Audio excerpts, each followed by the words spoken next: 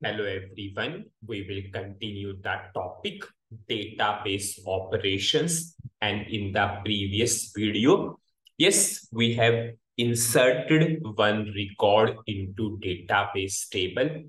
If the record is already existing in the database table, we got a message that record is already existing. If record is not existing, or we can say in other way, if we are inserting a new record, size sub RC is 0, and we gave a message that record inserted successfully. Now we will add one more part to this particular requirement. Now what customer is saying? Customer is saying, okay, I'm going for insert, and suppose I'm putting a order number 10. I'm going for some order date, suppose, payment mode, total amount, currency. Whenever I'm clicking on to execute button, yes, start of selection event will call. Whenever start of selection event will call, yes, this logic will execute. It will try to insert order number 10 into this order header table. Order number 10 is already in the database table. So size sub RC will be other than 0, and I got a message that record failed to insert. Now what customer is saying? Customer is saying, why I am getting a message on the output screen. Suppose if I will go for this, now customer is going for this, I'm going for insert. This is your input screen or selection screen. Whenever I'm executing, record failed to insert, and you all know this is your output screen. So now what customer is saying, if I'm passing a wrong input, why control is going to output screen? If I'm passing a order number which is already in the database table, so I should get a message here itself. I will correct the input. Yes, this is my requirement.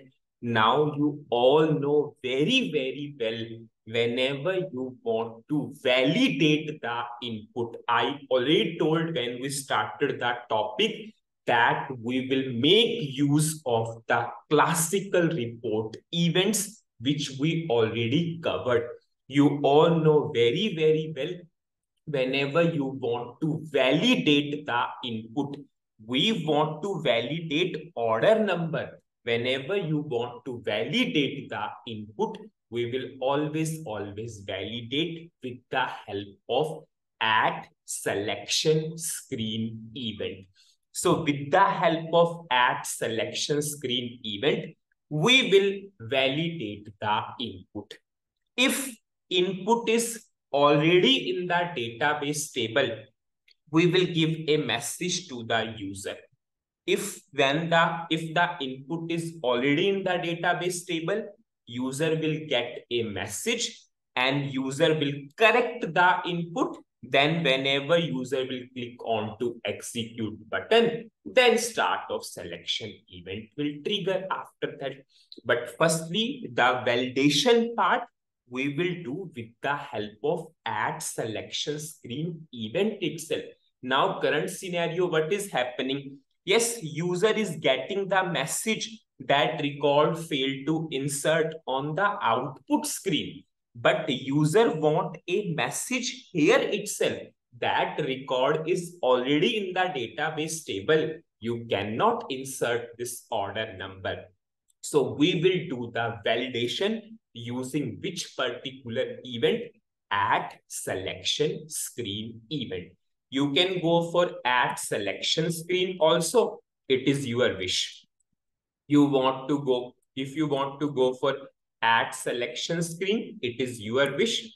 If you want to go for add selection screen on field, it is your wish. On field, we will specify the field order number. And it is already covered very detailed what is the difference between add selection screen and add selection screen on field. You can use any of the event, whatever you want to use. Suppose I will take add selection screen and we will validate the input. So I will write add selection screen. Add selection screen.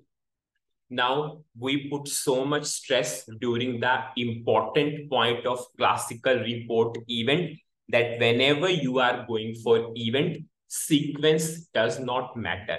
Start of selection logic finished here itself on 44 number line. Then we have the logic of add selection screen.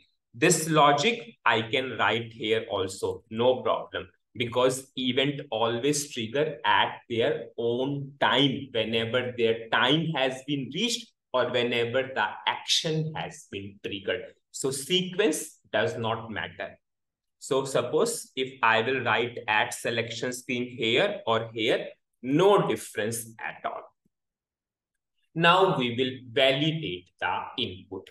Now just see how we will validate the input. If order number is already in that table, you cannot insert the order number again. Now, how you will check the order number is already in that table? We will simply select order number from the database table, whatever the order number you are passing from the screen. Suppose you are passing order number 10. We will select into database table where order number is equal to 10. If size sub RC is 0, it means the order number is already in the database table. If the order number is already in the database table, you cannot insert again. Simple. At the initial level, I told, especially for the freshers, there is a lots of confusion in insert. Is if the order number is already in the database table, you cannot insert. So how I will do that? I will simply select the order number from the database table. If order number is existing, it means size sub RC is 0. I will give a message that you cannot insert the same order number. So what we will do? We will write a query. So we will select order number from order header table. So firstly, I will create a structure which has the order number. Only one column, yes. So I will go for types, begin of. Suppose I am saying LTY underscore O number. You all know very well, whenever you want to select and whenever you will want to put into internal table, whenever you will put into internal table, you require a structure. So firstly, I will create a structure type. So O number, type, data element of order number. I will end this particular structure.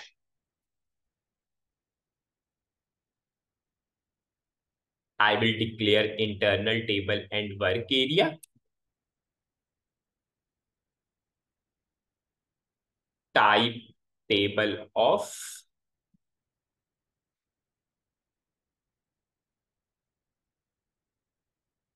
LTY underscore O number. Now I will write LWAO number, type LTYO number. So we declared the internal table work area and we took or we created a structure type of only one column. Now I will write select query. Select. Which column you want to select? We only want to select order number, O number.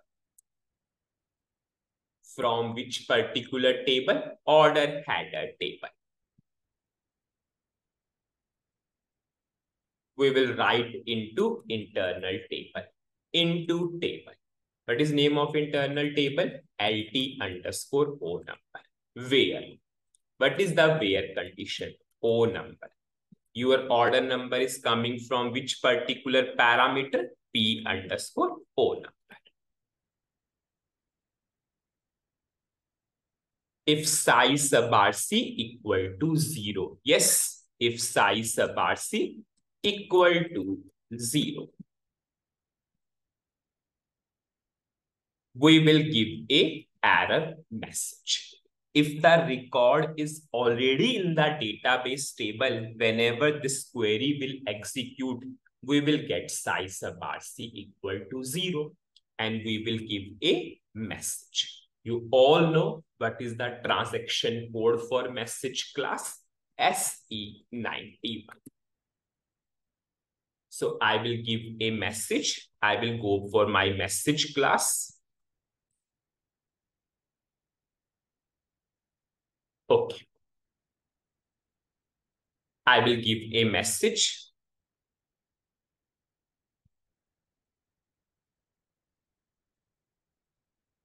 Order number. This already exists. Now we will give a message. How to give message? You all know the keyword is message. Suppose we will go for error message. E is the word for the error message. What is the message number? 003. And in the bracket, we will give the message class. Now, we used ampersand. You all know very, very well, whenever you want to pass values to a message number, you are always using ampersand. Suppose I am giving input 10. So how the message will be? Order number 10 already exists. Suppose I am giving 5. So how the message will be? Order number 5 already exists. So how I will give here? You all know we will write with, and which parameter has your order number value? P underscore O number. So if you will give 1, this 1 will go to 003 message number and this ampersand will be replaced by 1. Now I will check the syntax and I will activate. Now this validation you only want to do whenever there is insert. And you all know which radio button is for insert. First radio button. So I will write P underscore R1 is equal to capital X. You all know very, very well, yes, this validation needs to be done whenever we are going for insert operation. This is itself a mini project itself in which we will do so many things because we are handling 4 database operation in one program itself. So condition-based logic is very, very important. In start of selection itself, we have written the logic based upon insert. In add selection screen itself, we have written the logic based upon insert. Now I will check the syntax and activate.